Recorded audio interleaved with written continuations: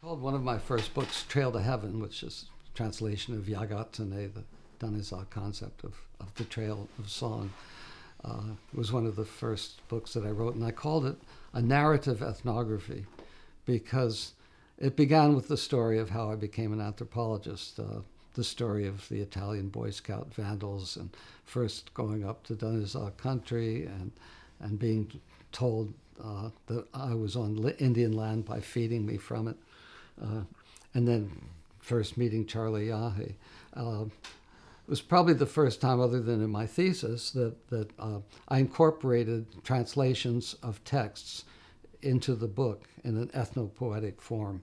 That is a line-to-line form where you've got a text that's translated from, or you can do it even if it's recorded in English if you want, depending on kind of the content and the feeling one has about it. If it seems the right thing to do, and people ask me about this, well, how do you know when to put it in an ethnopoetic form? And I can't give a very scientific answer. It's just like, well, if it feels like the way the person was speaking breaks down that way, if that person, he or she, is speaking in what seem like these lines that go together, that work together on the page, then I'll use editors call line-for-line transcription, where you have one line, a break, another line, and a break. And sometimes when there's one or two keywords or key lines, I'll segregate that key word, that key concept. It'll have its own line. So I'm not worried about saving space on the page. It's doing the best quality, the best transcription of the text into writing that I can do to make it readable, rather than if you just string it all out in paragraph form. You wouldn't have the same sense of the breaks, the pauses, the performative nature of the text. And again, it's kind of like an artistic judgment. It's not a terribly scientific one, but I guess that's why we call it anthropological poetics. It's one's judgment, knowing, having made the recording myself, knowing the speaker, knowing the context, knowing the content, what seems to work as the best way of putting it on the page. So in Trail to Heaven, I included a number of texts by Charlie Yahe. These were before I was working with Billy Attachi, actually, so they were translated by some other people, but they seem to be good translations. There's one passage there where Charlie Yahe, and there was a woman dreamer who was alive at the same time. One of the many trips that I took in the Chevy van was taking some elders from Prophet and Blueberry over to the halfway reserve, because they said, we want to see Charlie Yahe. And an interesting story that happened, one of his grandchildren, his one daughter of his lived at Halfway, was married at the Halfway, and one of her sons went over with me, drove over to the Blueberry Reserve to see if we could pick up Charlie Yahe and get him to come over. There was, of course, no telephones or anything in those days. So it was just like, well, I think he wants to come. And so we were driving over, and I was playing the radio, CKNL radio, the local radio station, and it had some nice country and western music on it, and it was fine when we were driving over. When we were driving back with Charlie Yahe, I put on the radio again, playing country western music, and the grandson turned it off, and he said, "Old man, don't like that kind," and didn't say anything more about why.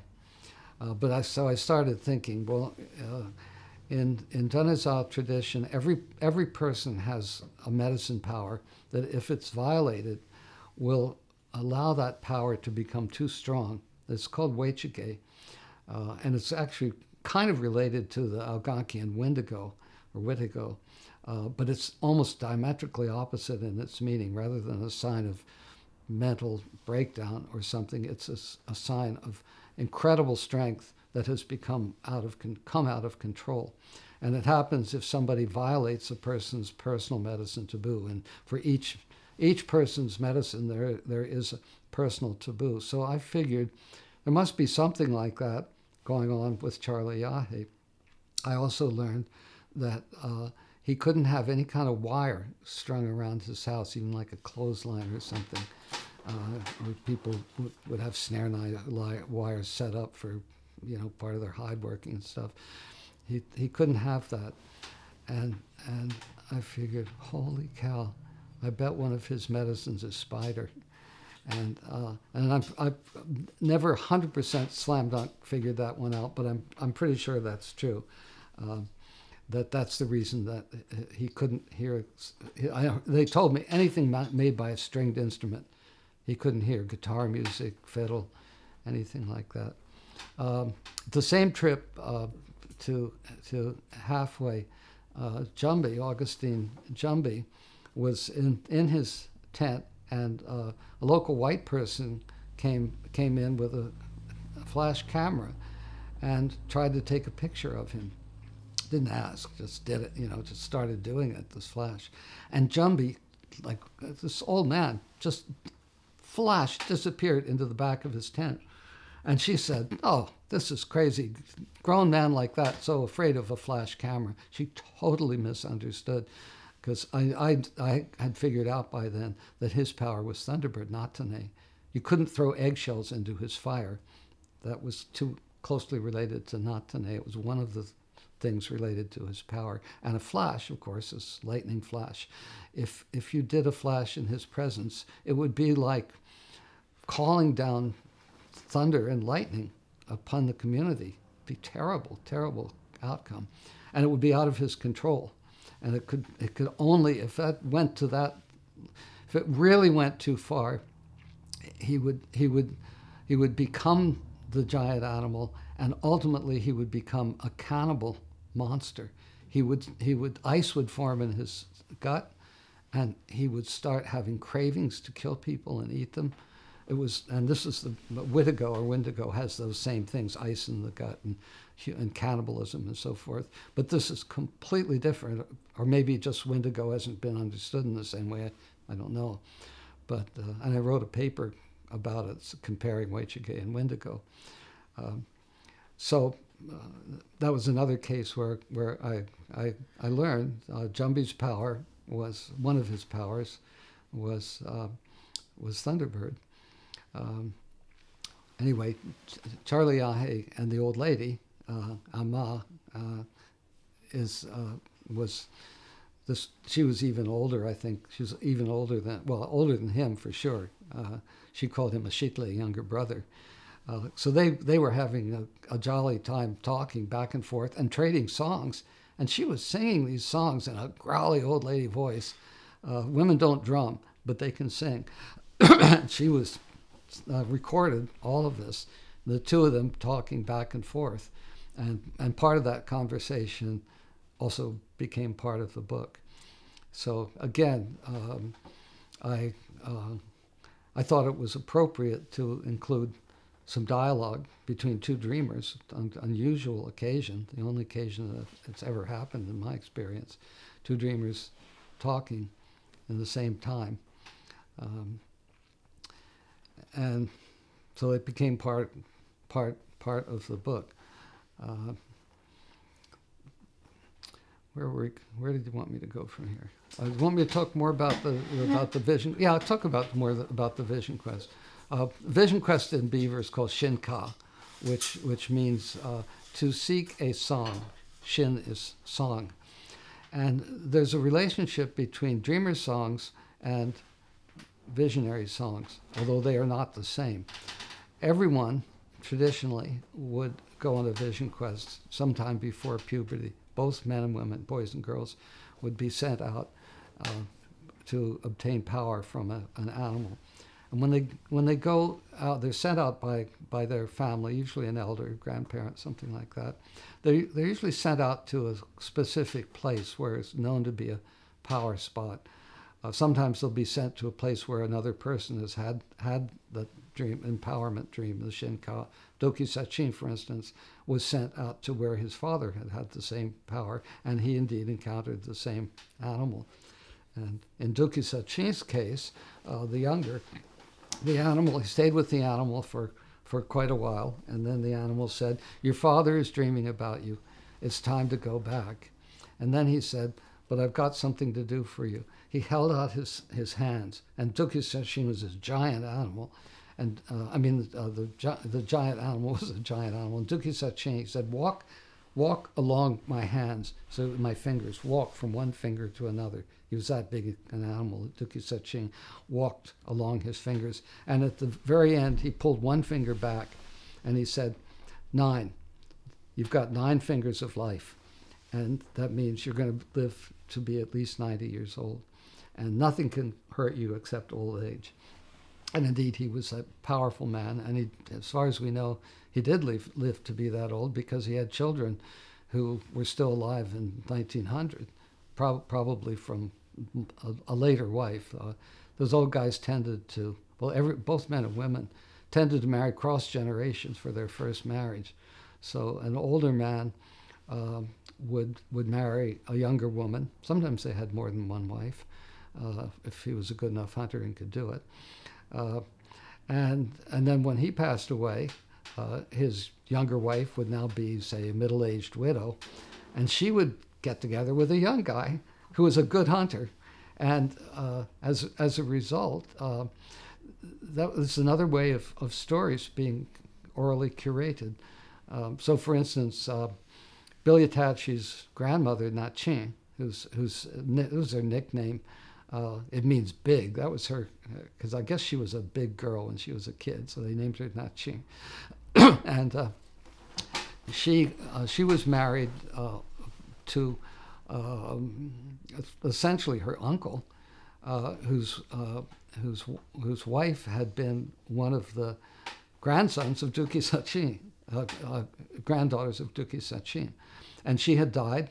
He'd married her, I guess, when he was young and she was older. She had died, so they wanted to keep the band together, and Nachin was a relative, but not too close a relative, even though it was actually a real uncle in our terms, but they didn't consider that to be too close. So she married this guy, Pan, and we have baptismal records for him. We know when he was born, who his parents were, how old he was when he was, a lot of stuff about him.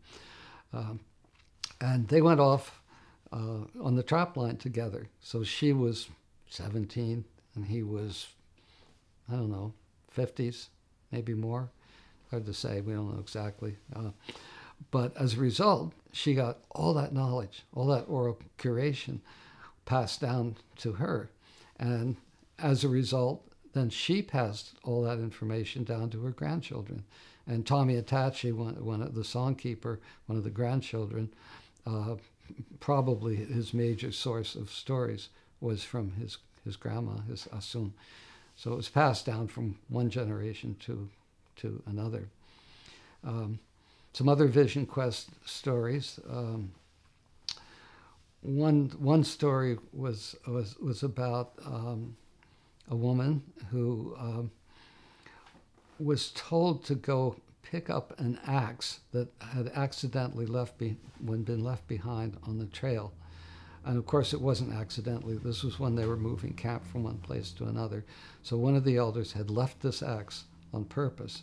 So they moved to the next camp and they tell her, "You've got to go back and pick up the axe."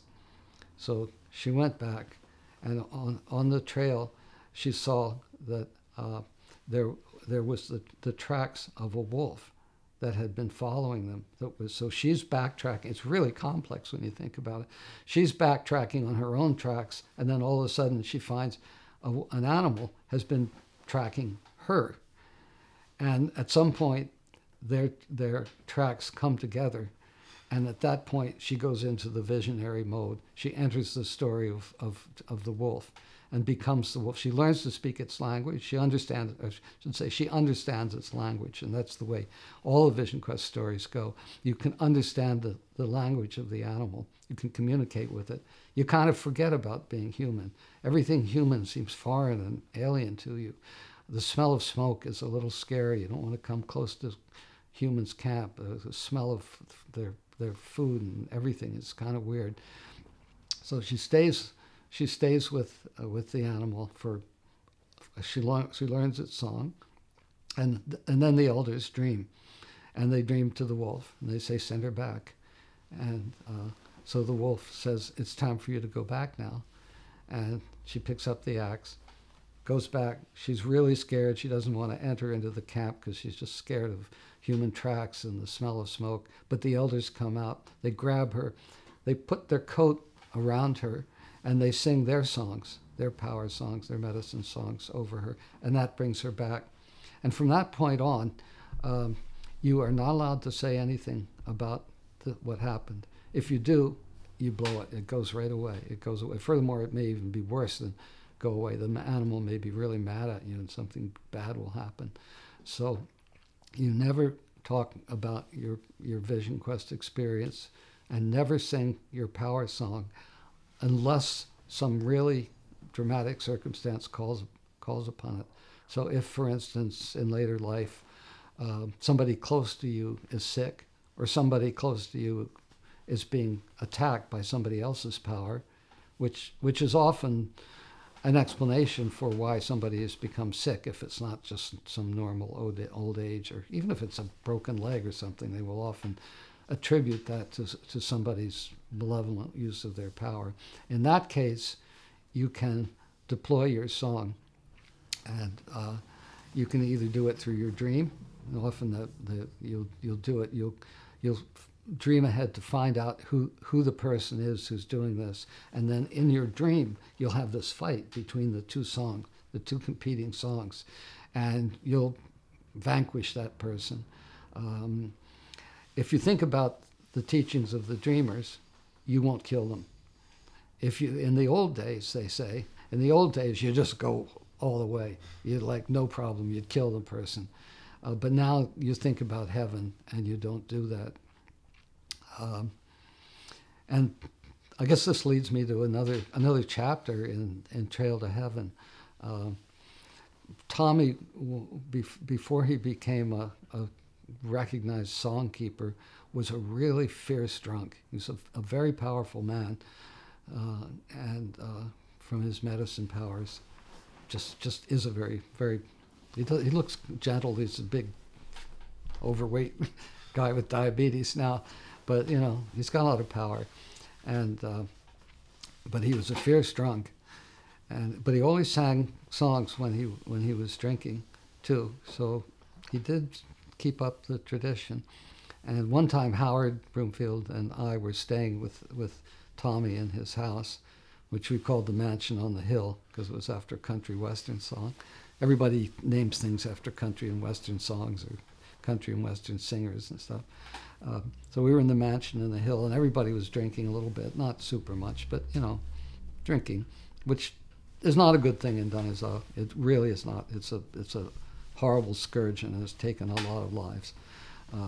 But anyway, it was happening, and a couple of younger guys were in there singing with Tommy and having a good time, a really good time, and a young man came in who had recently been super ultra converted to fundamentalist evangelical Christianity, and had taken up preaching and stuff on his own. And he was also drinking, which he shouldn't have been doing. And he confronted Tommy. He said, "You think you're tough? You don't have any power. You can't do anything." And there was this stunned silence. It was just like, oh my God, what is Tommy going to do? Is he going to kill him? He could, because there was another time when Tommy, I had this conversation with, and there's a whole passage in the book about this. I'll give a little aside to this, a passage when we were in the King Coin Laundromat in Fort St. John, and Tommy told me the story of his vision quest and how he almost committed suicide and then was saved by his powers. But at one point, he locked his eyes on me, he was so powerful when he did stuff like that. And he looked at me and he said, I could kill you guys, you and Howard. And then he laughed and said, but I won't do it, I love you. And it was just this powerful moment. So now, what is Tommy going to do? And this was like, it was cold. It was April, but it was really cold. It was like, below zero and everything. It was cold up there. And Tommy disappeared. He left his own house. And the next day we decided, well, we'd drive into town and see what was going on. Tommy had gotten a ride into Fort St. John, continued drinking there. So there was a whole other series of really interesting events that I've talked about in the book, but I don't need to go into. But the moral of that story is this was a demonstration of his power rather than using it against somebody, and instead he listened to the dreamer rather than using it against a close relative and a dear friend. Still, this young man is not so young now, but he's still around. He's still quite Christian. And indeed, Tommy, not too long after, became Christian as well. He had a conversion experience. He stopped drinking. He became a songkeeper. He became, he doesn't attend church, but he came up, he incorporated the two. He said Charlie Yahe's teachings and the teachings in the Bible are all the same. So it was a good way out of a horrible situation that he was in, because the drinking, he killed so many people, and he didn't drive. He still doesn't drive, so that's probably a saving grace for him, because people got killed drinking and driving. But it was a demonstration of one, his power, the medicine power, the songs, and the other, his commitment to the teachings of the dreamer, who are, if you kill somebody, you take that person's debts on, and you don't want to do that. You won't get to heaven. So it was a really, really powerful experience. One of the very first encounters, the only time, in fact, that I've ever heard a medicine song sung, was the very first summer, 1964. We were camped, a bunch of the people from Prophet River were camped at mile 176 on the Alaska Highway. I was there in my truck and everything. And an old man, Chapeza, Johnny Chapezi's dad, had a series of heart attacks and had been in the hospital on and off all that summer. And he finally talked him into letting him go. He said, I know I'm going to die. I've got to be with my people. Let me go. And they did. They let him go. He came, camped out, and for a week he sang these songs and told stories to people. And I asked, well, for a week that happened. And then he died. I was right there when he died. And I asked Johnny what was going on, and he said he's been saying goodbye to all his animals. He's singing his songs, his power songs, and saying goodbye to all of his friends. And two of his friends, one was Chickadee, and the other was Fox. And believe it or not, after the day after he died, people saw fox tracks all around the camp. And I myself saw a moose crossing the seismic line just within sight of camp, which is never seen that before in a place where hunters are camped. Moose don't usually come that close. So that was another majorly transformative experience, and I talk about that in the book. And fortunately, we found pictures of Jilian from when he was probably in his 30s or so. There was a physical anthropologist, I haven't mentioned this, but a physical anthropologist whose only interest was in measuring people's skulls, who came through Fort St. John area in 1930, approximately 1930, and he photographed them. He measured all these skulls, which are completely useless information, but he also photographed them. Didn't name anybody, of course, but a number of them were people that I knew in their earlier days, and one was Jilian, who was there, who I saw die. A number of others, John Davis that Jilian talked about giving testimony in the court case, was there as a young man. Charlie Dominic, Mae Absassin's father, a number of them were there. And I was able to, with the help of elders in the 1960s, I was able to identify everybody in those pictures. Of course, the physical anthropologist had no interest in who the people were. He just wanted the measurements of skulls, and God only knows what kind of theories, phonetic theories he had at the time, but they've long passed into the dustbin of history.